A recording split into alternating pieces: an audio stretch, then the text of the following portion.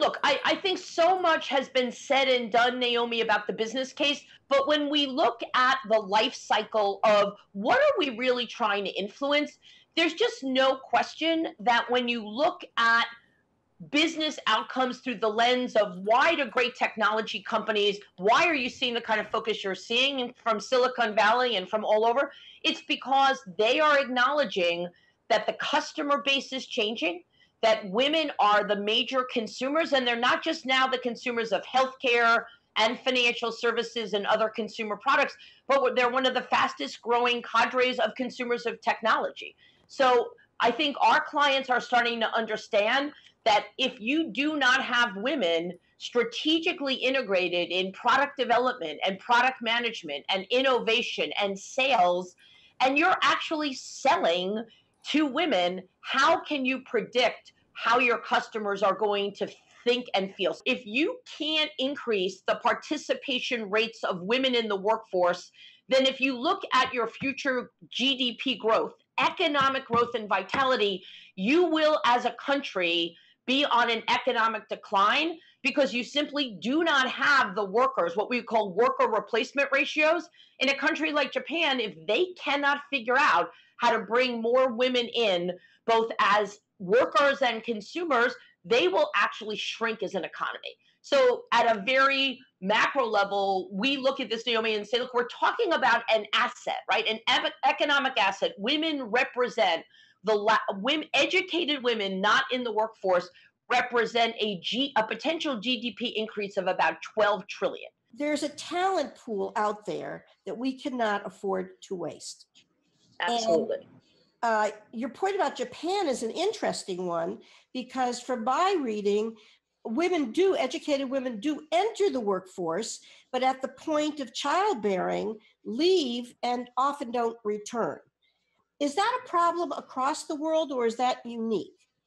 It's a combination of what are truly the programs and policies that countries and companies have, but then who takes advantage of those policies and what is the culture?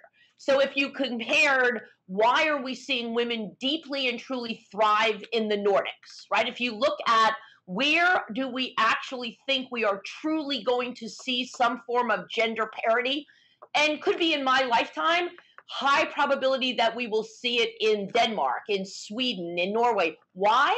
Because men and women take equal advantage of leave, of paternity leave, of work remotely, of flex work. So the culture embraces this as a people and family issue, not a woman issue.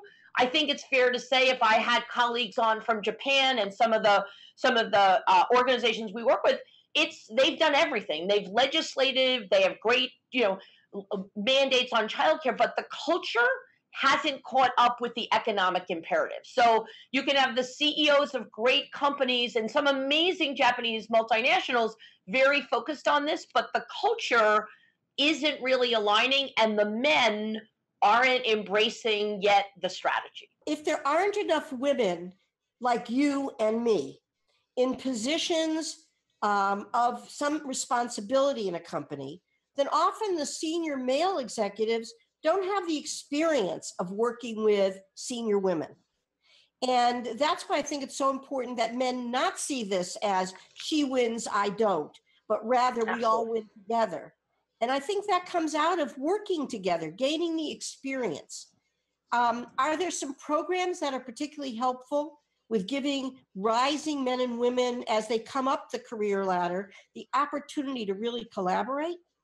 Just on a personal level, I have been as a senior executive at Mercer, I've been the executive sponsor of Women at Mercer for 5 years. And why does that matter? Because women across Mercer and men see me actively engaged in understanding, look, what's our brand? Why are women coming here? Why do they leave?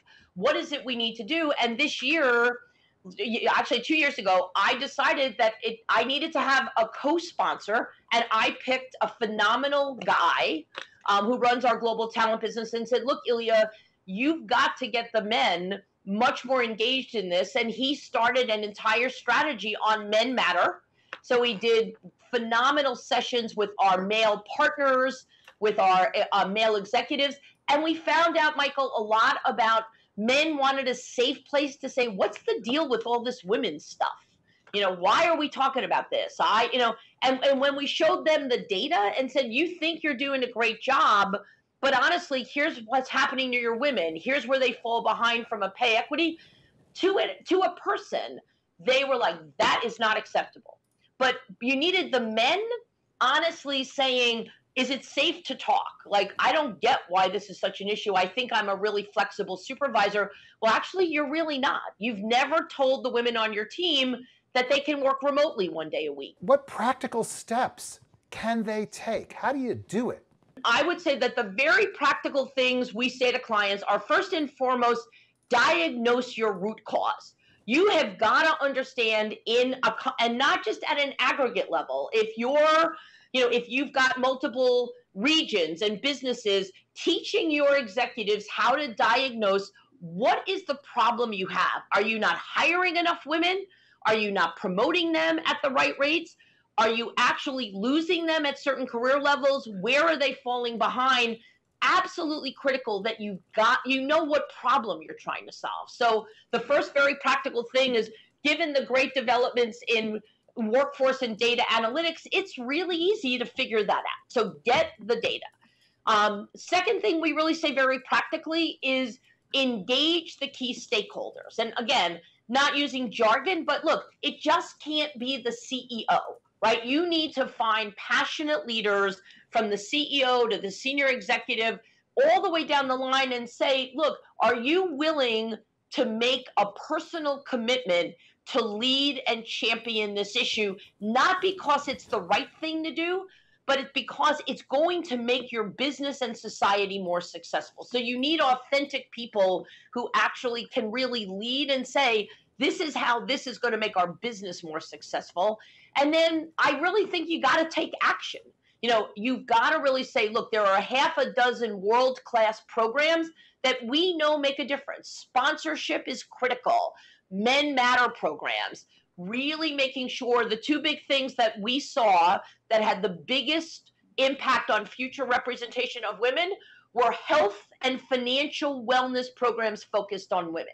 So understand, are your women experiencing stress and the healthcare system differently? Do they need a different way to be educated financially? So we find that, those programs make a huge difference, but then also make sure that you've got an infrastructure that's going to let you persevere, because one of the things, certainly, Naomi, you and I talk about is this can't be key person dependent.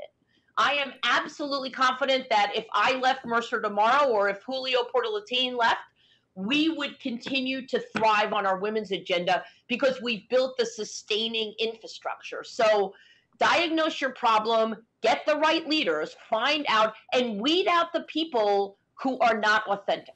I would honestly challenge you, if you have leaders who really don't believe this, I question why they're leading in this day and age. But then make sure that you really understand which of these programs that move the needle, and absolutely make sure that you can persevere because you've got the right muscle. And I actually think we've got a lot of clients that are doing that. Naomi, what are some of the other steps that companies can take? I get this question all the time. And I think one very practical step that companies can take tomorrow is to a point that Pat was making. They have to look beyond the aggregate data. They have to look at the data for individual managers, individual product lines, individual geographies, and so forth, because it's at that point of sale, it's with that manager where you change things, you change behavior. And to Pat's point, if you have some people on board who are really not with the program, managers who really don't believe in this and really aren't going to do it, then you need to get them out of the way.